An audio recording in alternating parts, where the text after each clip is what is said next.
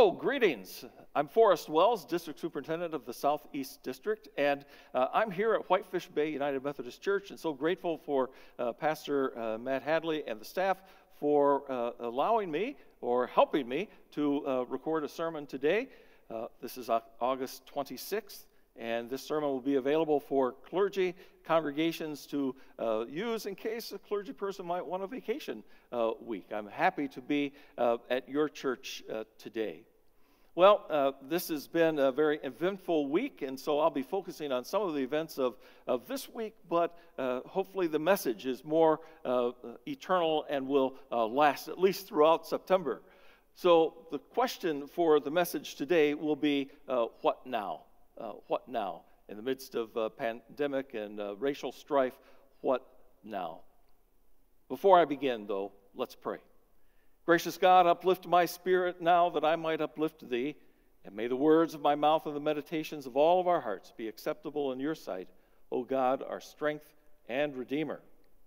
Amen.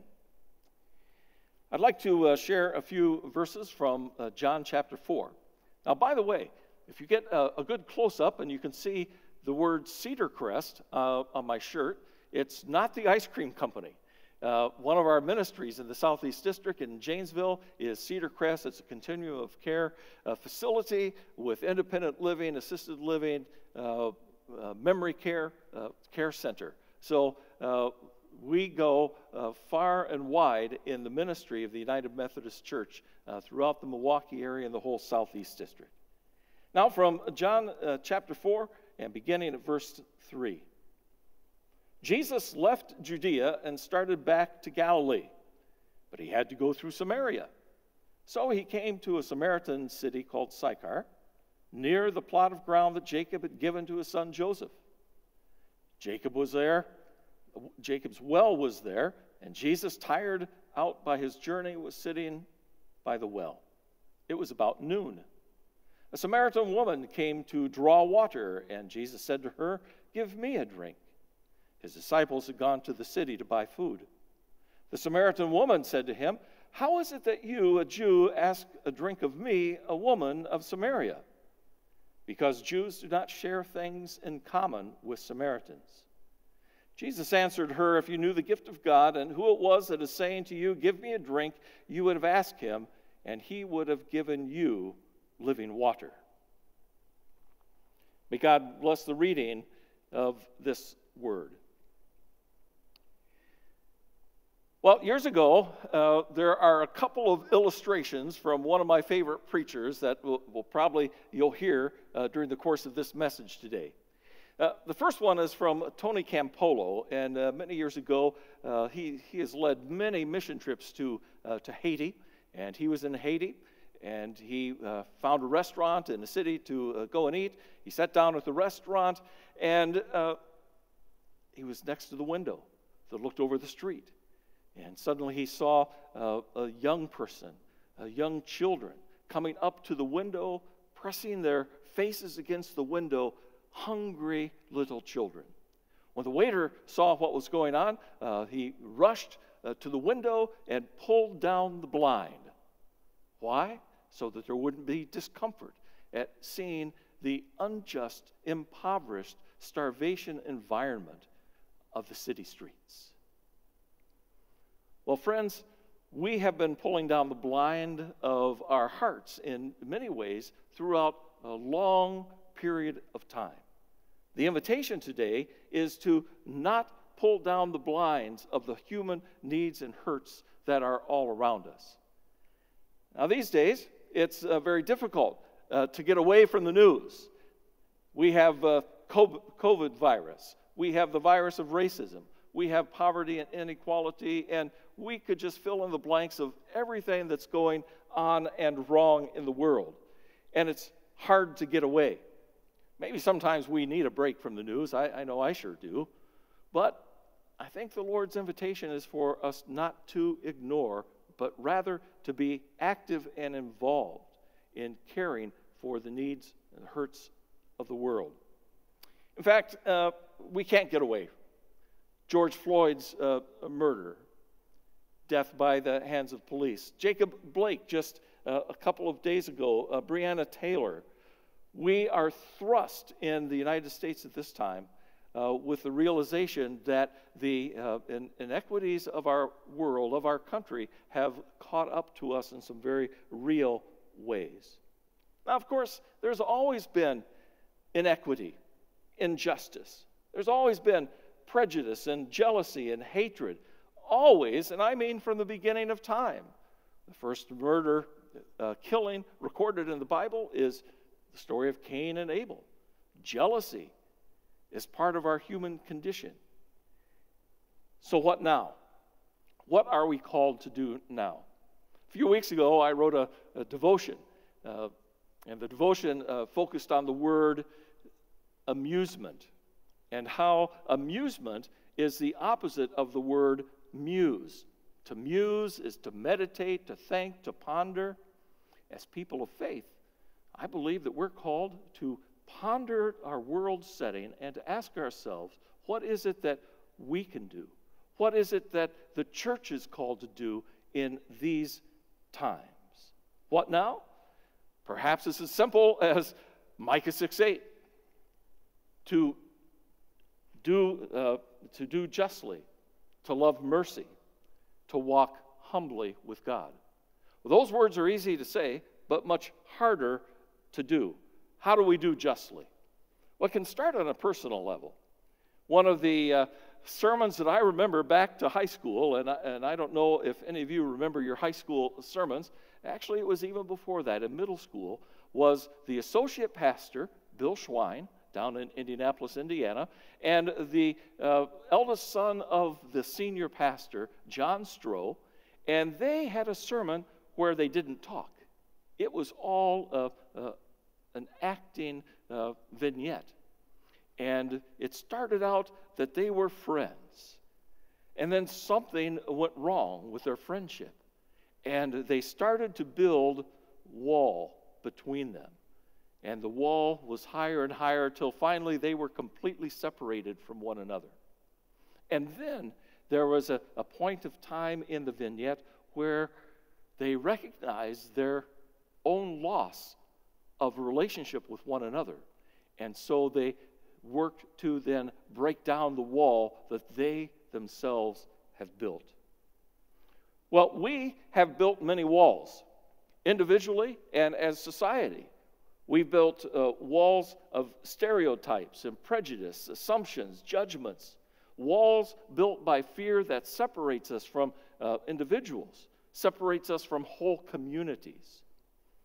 It can be an individual separation of a neighbor who just won't cut their lawn the way I'd like to have mine cut, or an argument about the fence boundaries. There's so many ways that we can have personal disagreements with one another.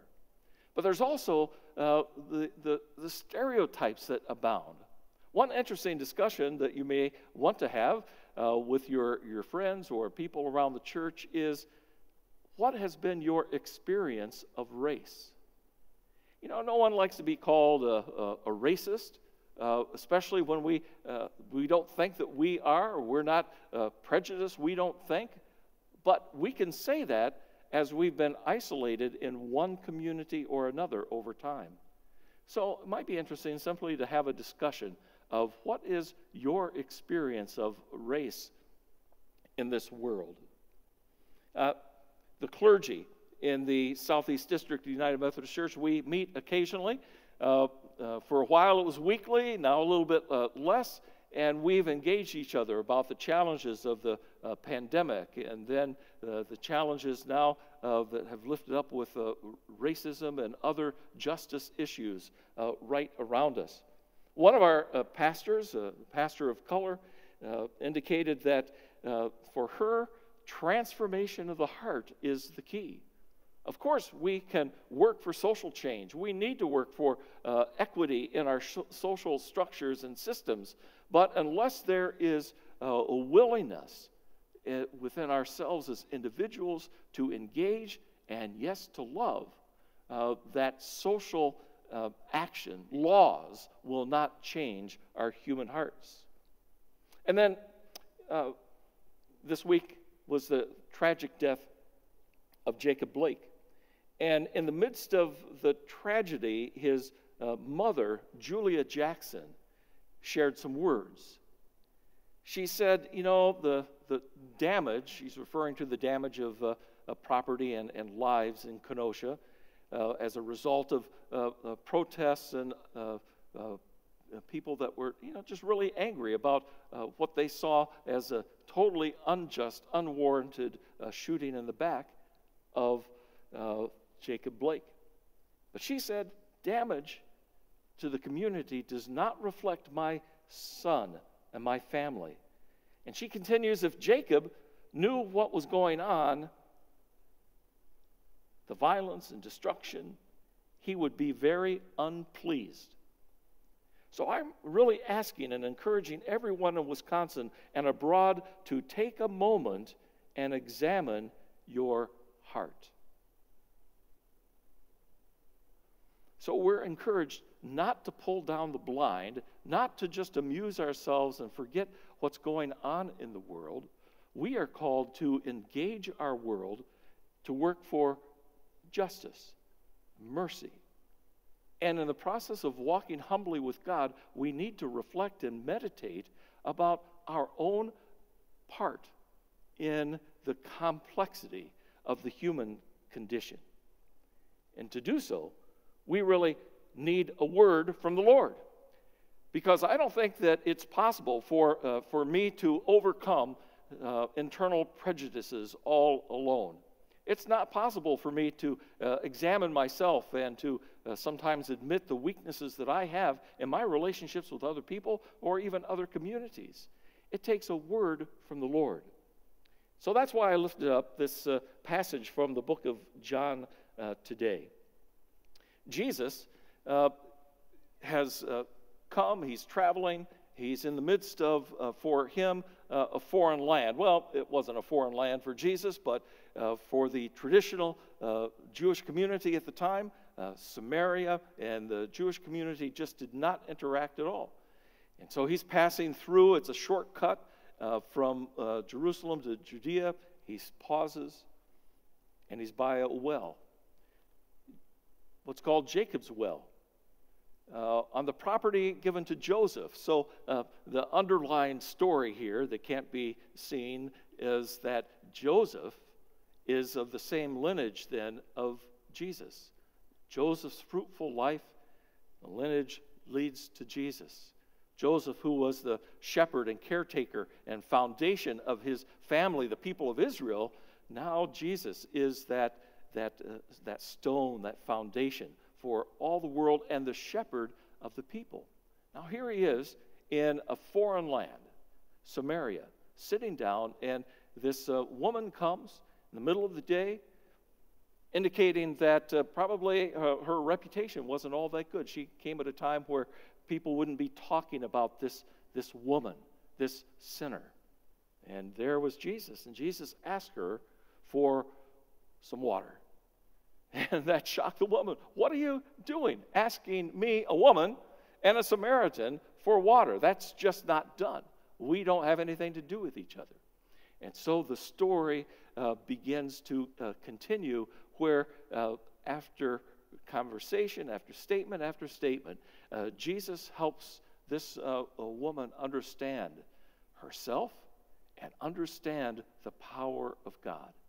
If you would just ask me for water, then you would have water abundantly. That's an amazing statement and encounter by Jesus. The interesting thing to me is if we went back to Genesis 49:22, we could look and see that the well or the bough of Jesus, the branch of Jesus, went over the wall. It's an indication that Jesus' own life was about going beyond the bounds of what was customary, a custom. To put it in another way, there was not prejudice with Jesus. There was a universal treatment of love and mercy and respect and power. And just a little encounter with Jesus, just a few minutes with this woman, changed her whole life. And pretty soon, she was the evangelist. This sinner of a woman that had had 5 husbands and that was with somebody else that wasn't her husband, she suddenly became the evangelist because her life was transformed. Now, one application for me is that I need to spend more time with Jesus. Maybe if I would spend more time in prayer, in meditation, in contemplation of the Scriptures, more time with Jesus, maybe my heart would be transformed in such a way that my life could make even more difference in addressing the needs of our world today. Maybe if I spent more time with Jesus and less time looking at the TV, all the news channels, comparing all the horror stories, seeing how bad everything was, and saying, woe is me, what could I do? Maybe if I was spending some more time with Jesus, my life would be impacted and empowered in such a way to truly make a difference. And that's what I want, don't you? I want my life to mean something, to amount to something. I want to love people who maybe I thought were unlovable. I want to have the grace and mercy exemplified by the life of Jesus. In fact, I want to be the type of pastor that is like, another Tony Campolo story. For those of you that don't know him, a Baptist preacher, a professor, former professor at university. So he was out in a city late one night. He was traveling. He couldn't sleep, and so he got up and went down to a local kind of cafe, 2, 3 o'clock in the morning. And the only people that were there at that time were kind of the street people. And there came to be what he recognized as, this must be a group of women of the night, of prostitutes that were there. And as they were breaking up, somebody had made the comment that one of the women was going to have a birthday the next day. And so Tony came up with a big idea. Well, why don't we have a birthday party for this prostitute named Dolores? And so they organized, we're going to show up at the same time, 3 o'clock in the morning tomorrow, and we'll have a birthday party for this prostitute named Dolores. So the next day, Tony shows up with a cake, and the people are gathered around, and suddenly she comes in. They light candles, they sing happy birthday, and she's stunned. Dolores is standing there stunned and with a tear running down her cheek. I don't think that's the Lord calling. The tears running down her cheek, and Dolores said, "Can I take the cake home?" Of course, people were around wanting to have a piece of the cake themselves, but no, Dolores wondered, why? I have never had a birthday party before. I've never had a birthday cake before. So, wow, incredible. And then finally, people were asking, well, Tony, who are you? What do you do? And well, I'm a preacher. I'm a pastor. And, well, what kind of a pastor are you? What kind of a church do you have? He said, I pastor a church that has birthday parties for prostitutes in the middle of the night. You see, Jesus' love knows no bounds. Amazing love. And if I can spend more time with him, maybe my heart will be so overfilled that I can engage the problems of the world, the viruses of the world, with more power. So I invite you also then to, touch the hem of Jesus' garment, to sit down with him by the well, to tell him your troubles, your sorrows, so allow him to touch your heart so that you too can be empowered for greatness. So as we close, 3 things. Don't pull down the blinds to hide yourself from the realities of the world. Secondly, examine yourself. Meditate about who you are and how you engage the challenges of the world around you. And then trust. Talk to Jesus. Share your heart. You know, Jesus was pretty tired sitting by the well. I bet you're tired. I'm tired of wearing masks. I'm tired of staying home alone. I'm tired of being isolated. But Jesus, in his tiredness, he still saved at the well. He still delivered at the well. He still blessed at the well. May you and I be fountains of blessing for the world around us. Let's pray. Gracious God, thank you so much for your wonderful love for us and the gift of life, and for the gift of your Son, Jesus Christ, who came not only to be an example, but to infuse us with your Spirit, your Holy Spirit of love and grace and mercy, to empower us to do justly, to love mercy, to love people, to walk humbly. Thank you for all those who are with us today, and bless them, touch them, and use us, God, for your goodness here and around the world. We pray in Jesus' name, amen.